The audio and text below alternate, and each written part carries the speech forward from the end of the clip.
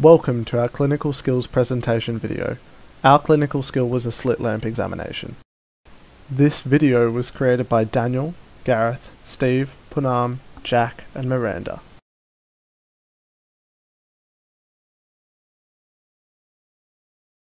Patient history. Here we have the patient history for Mr. I. Payne.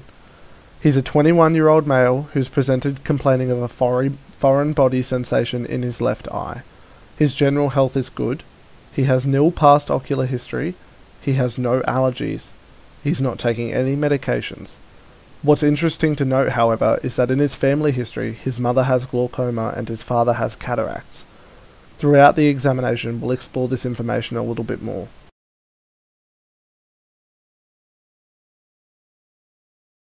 So what I'm going to do is I'm going to set this to my refractive error. So I've got a +2 on the left and a +1.5 on the right. Then I'm going to set it to my IPD. And then I'm going to set it to the correct magnification here, which is 10. Okay, so the first view we're going to do is the diffuse beam. So it's straight onto the patient's eye, and we're going to set the beam to a wide. And then the second view is the parallel piped, which is at a 45-degree angle, and the slit beam is very thin. So this dial here is how you change the filters for different examinations, and this dial here is to change the slit length. This is the thin beam that we use for parallel piped views, and this is the wide beam that we use for diffuse views.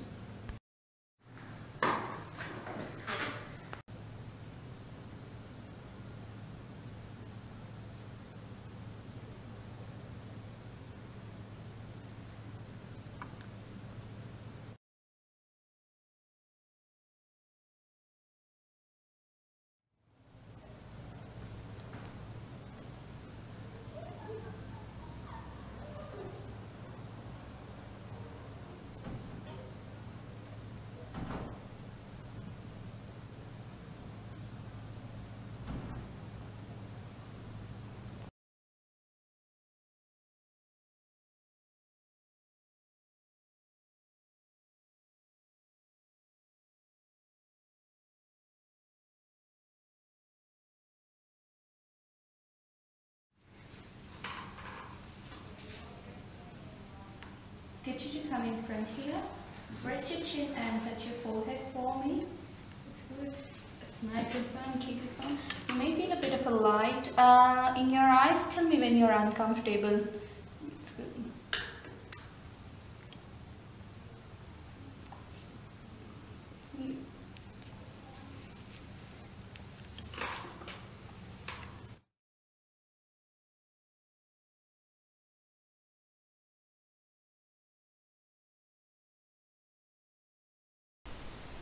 Here we see the orthoptist performing a basic anterior examination.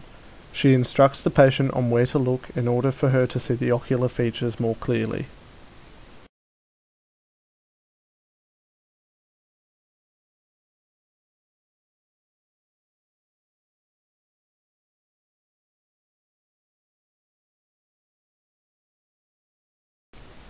She lightly pulls down upon the lower lid in order to see the lid margins. Likewise, she will do the same with the upper lid, checking for signs of blepharitis or for any foreign bodies. Also checking the margins for signs of infection, such as chalasia or stires.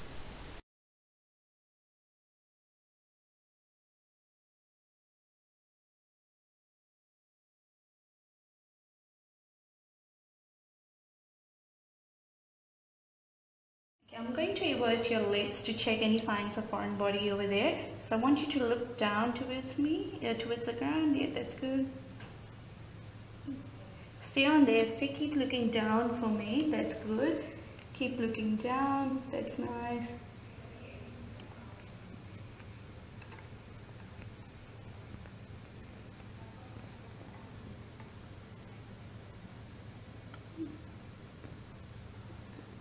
Okay, keep looking down, look straight ahead now, that's good, yeah.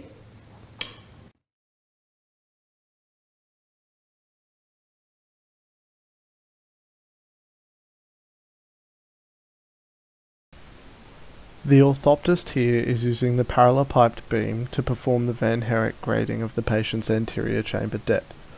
The gap between the light focused on the cornea and the light focused on the iris is used to grade the anterior chamber depth.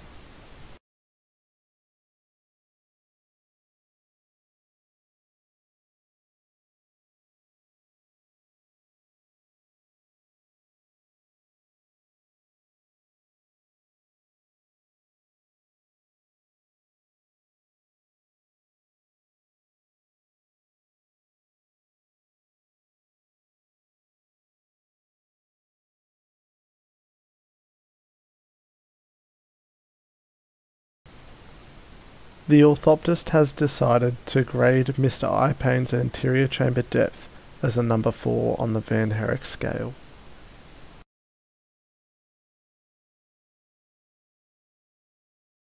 When preparing a patient for a posterior examination, we have the light set up to 0 degrees, we have the light beam thin and tall and bright, and we hold the seeing lens in between the light and the patient, resting our fingers on the forehead rest. The image that we get of the retina will be inverted and flipped, and to get the retina in focus we need to adjust the light in terms of distance from the patient and the lens as well.